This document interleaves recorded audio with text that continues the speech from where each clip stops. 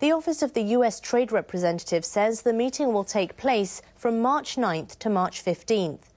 The talks follow a meeting of chief negotiators in New York in late January and early February. The 12 countries have since held bilateral negotiations to try to narrow their differences.